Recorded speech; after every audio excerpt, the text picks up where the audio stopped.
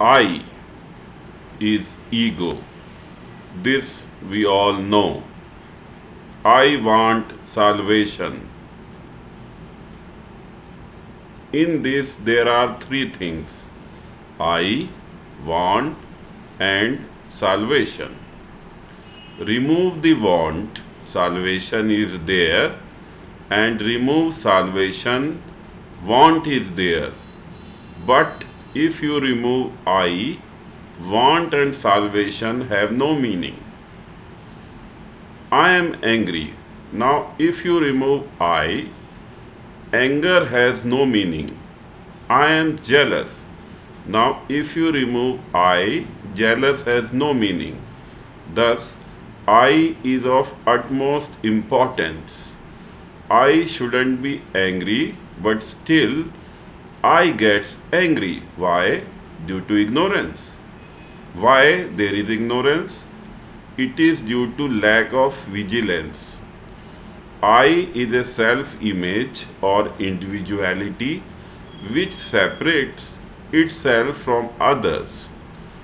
If all become one, then how you will differentiate between I and we?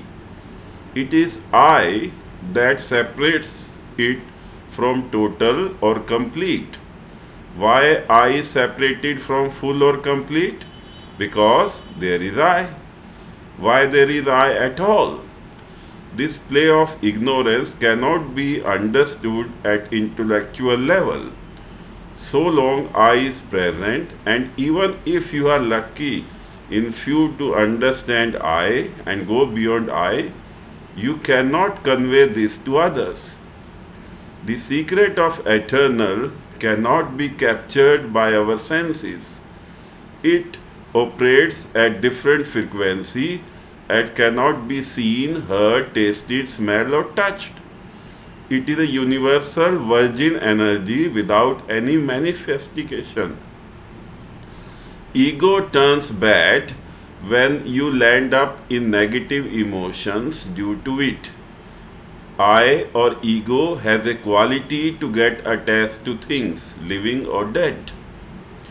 To a thing to which it gets attached, then that thing becomes a remote control of your ego. For example, if you get attached to your girlfriend, then when that girlfriend says something good, you feel positive, and when that girlfriend says something bad, you feel bad. You lose your control to your girlfriend. If I do not pass exam, I will commit suicide. If I do not get job, I will leave home. This kind of I is very dangerous.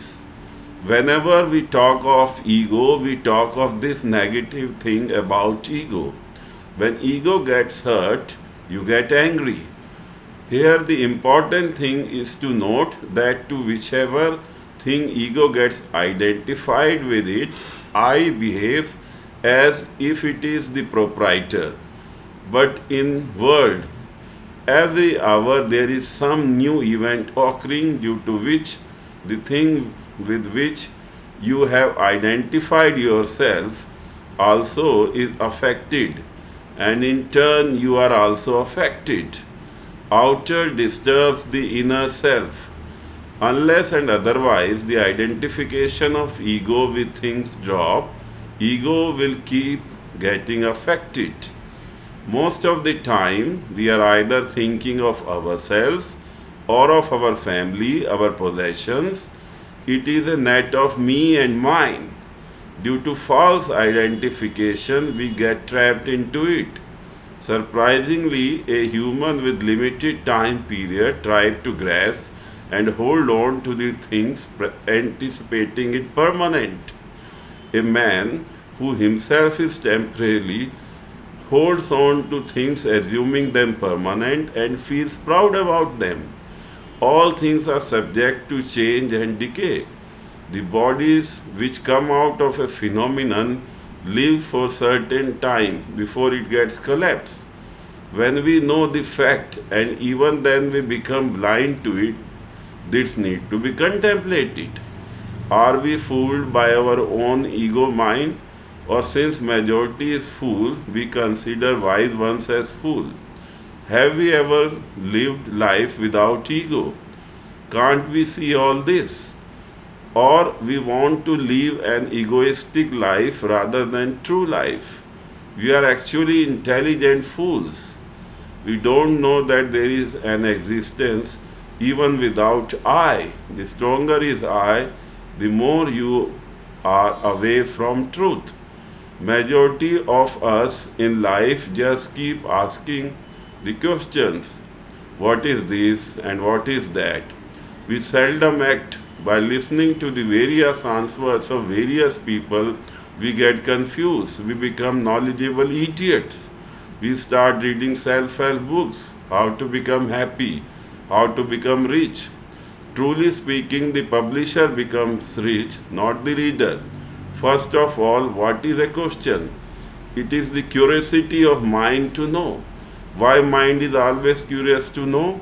For the satisfaction of the ego. The question is the ego. Ego is an individual in the universal phenomenon. Thus, it is scared of dying as it has separated itself from the universal phenomenon. In order to live, it has n number of questions. The more answers it gets, the more he feels scared and unsafe. Ego is a parasite of mind. When a beloved one dies, then for an egoistic person it is a trauma. It takes years for this person to get out of this.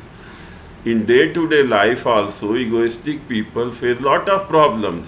When someone talks badly to them, they get hurt and lose temper. In anger, they'll end up doing such acts that affect their life. No one wants to be friend with egoistic person. Egoistic people fall as an easy prey to fear, depression, anger, hate and revenge. Now, how to give up ego is the question. To give up ego is to understand the attachment or identification of I. Why ego has got attached or identified? It is due to pleasure derived out of things by the ego, or ego feels secure with these kinds of attachments or identifications. Ego can be understood when the mind is in vigilance mode. When we do n number of things but forget to do one thing, that is to evaporate our ego. We go to fortune tellers, priests, gurus and attend meditation course with ego. Then we say that all these things are useless as nothing seems to inculcate change in me. This voice is of the ego. If you can see this, then you are awakened. All acts are of no use if you are not able to see what is right, what is wrong. You have to remove the mask to see clearly. Once the mask is removed, there is clarity in life. Now you would start living. Earlier you were not living. It was your ego living. It was the ghost of ego who was using your body. To free yourself from this ghost, you need to see the ghost. Just keep seeing and keep moving. Once you start removing the curtains, finally you will see who is sitting behind these curtains. Instead of fighting the curtains, just remove them. To the outer, the reaction of mind can be positive, negative or nil with respect to the ego or I. Reaction can make proud, hurt or nil.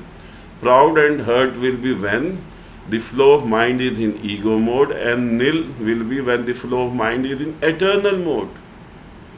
I can make you ambitious. I can drive you to depression and also can be non-reactive. It is in rare cases. Please remember one thing. Majority have an impression that I or ego is a bad thing. In this connection, I would like to emphasize that I or ego is essential for physical, mental and spiritual growth.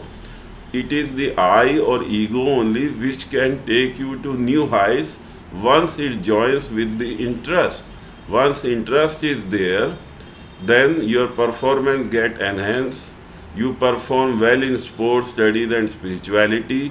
Positive I takes you till the boundary, but to cross the boundary, even this positive I needs to be dropped.